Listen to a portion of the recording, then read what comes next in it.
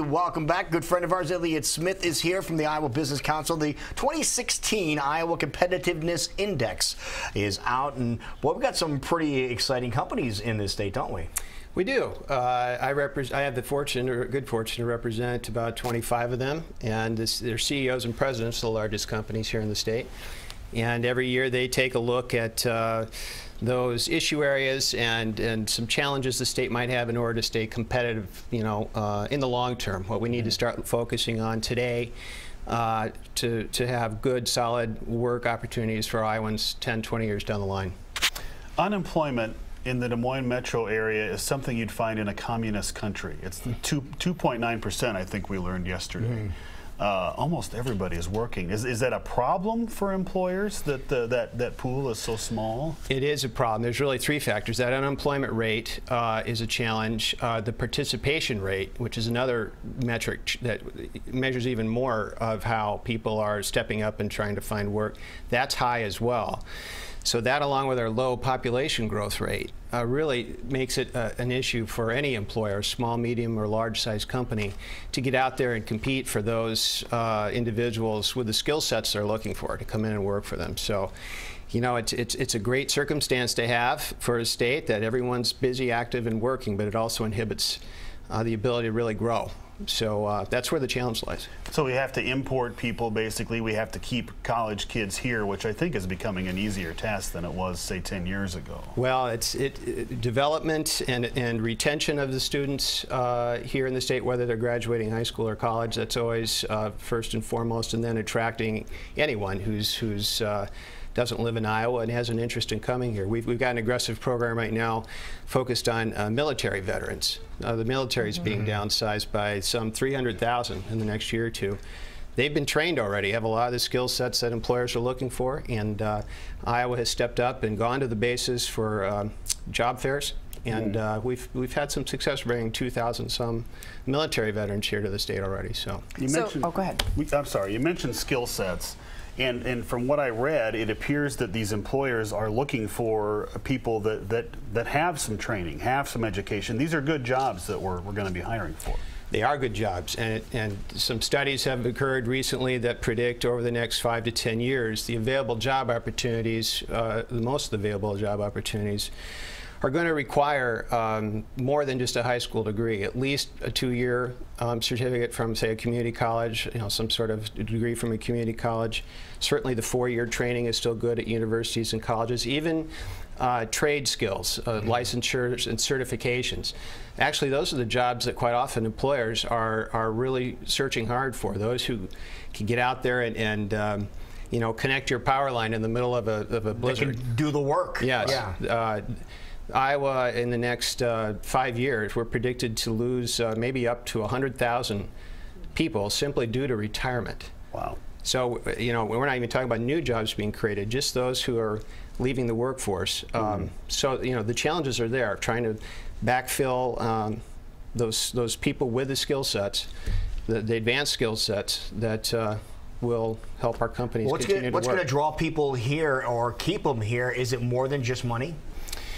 Well, good jobs often attract people from anywhere. If the compensation and benefits are good, North Dakota has had great success lately in expanding its population and its business climate, and a lot of that's been due to the big oil boom up there, which may be backpedaling a little bit here, which is another issue, not having all your eggs in one basket. Iowa is very good at having a diverse business industry segments. It's not all automotive, it's not all oil, it's not all insurance, but we do have a strong financial services industry here. We have certainly strong manufacturing, strong health and healthcare and well-being. So to get people here, sure, good solid jobs with benefits and an attractive community. Quality of life issues are always important.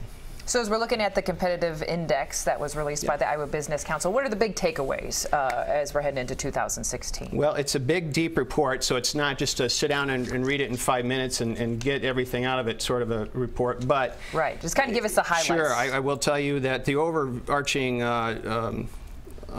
theme or focus of the report is workforce, as we've just talked about. how to retain and develop and attract people to Iowa.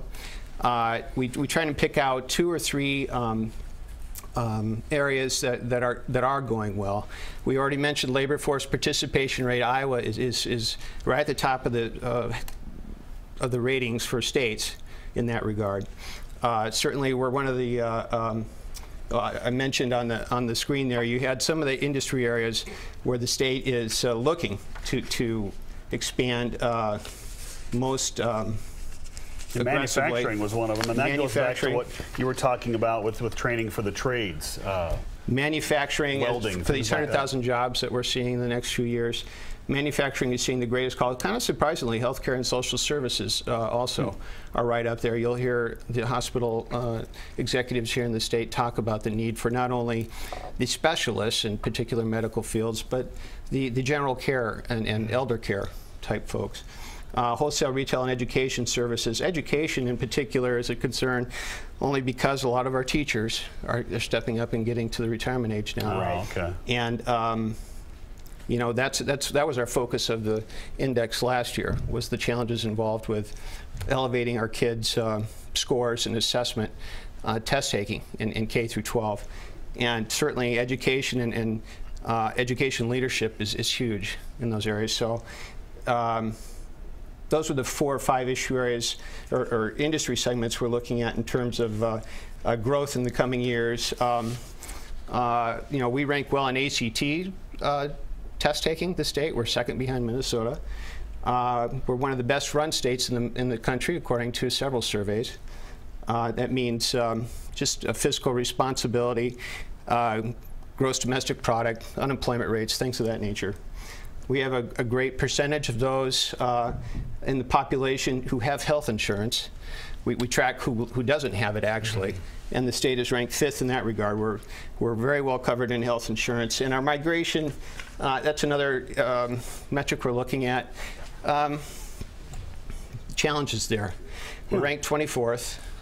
So that metric has been going higher over the last several years. But really, if we're going to see those quality skill sets come to the state that employers are looking for, we need to focus on bringing new Iowans here. Just don't do it during January. Right. You want to sell it. The overall theme I'm hearing is education, Right. training, education, and making sure you're available and keeping them here. Get the skills, and yeah. getting the skills and having our teachers in place so that we can continue to be a great state. Now, can anybody take a look at this and see what this all has laid out for you? They sure can. We have it posted on the website, iowabusinesscouncil.org. All right. And it's there and available for downloading or taking a look at. So. Perfect. Wonderful. Thank you for coming in. Thank Thanks you, for the Lou. information, man. You bet. Appreciate it. Good to Thank see you. Thank you.